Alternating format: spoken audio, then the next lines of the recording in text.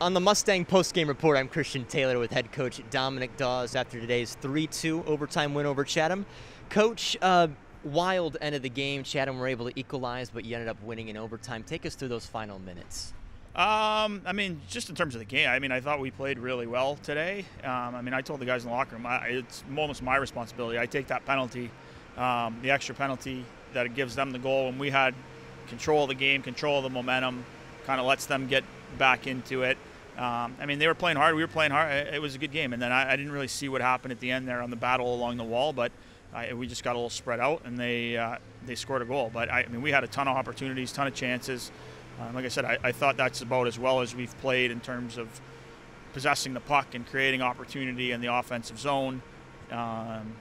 It was me. It was on me. I mean, I got a little carried away on the officiating, and gave them some momentum and let them stick around. I mean, it's the same thing I tell the guys all the time. We gotta be disciplined, and that one's on me. Now, this season, I mean, you've seen a few overtime games, 4 now in the month of February. How is this team, time and time again, back against the wall, able to pull it off? That's the other thing. We're in the stretch of 11 games in 22 days, which is unheard of.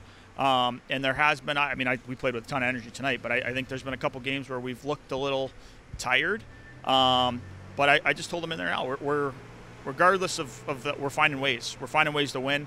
We're finding ways to stick around, which is going to be important to us, moving forward into the playoffs. So I thought today was good. I thought we played really well. So just need to build off it, and we've got one more weekend ahead of us. Finally, Mr. Ryan Patrick, he moved into #1 all-time with that goal. Now all-time points leader, just past Dominic Brenza. I mean, how high of an honor and how deserving is it? It's incredibly deserving. I mean, he's from day one here. He's been a leader, and he's made his mark, and he's worked his butt off, and he's continually year in and year out been one of the top players in this league, and so it's deserving. I mean, it's a credit to him, his play and his work ethic and his attitude.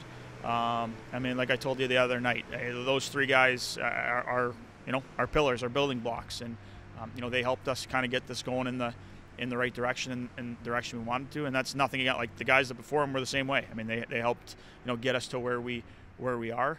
But when those guys got here as freshmen, we didn't have a great first year.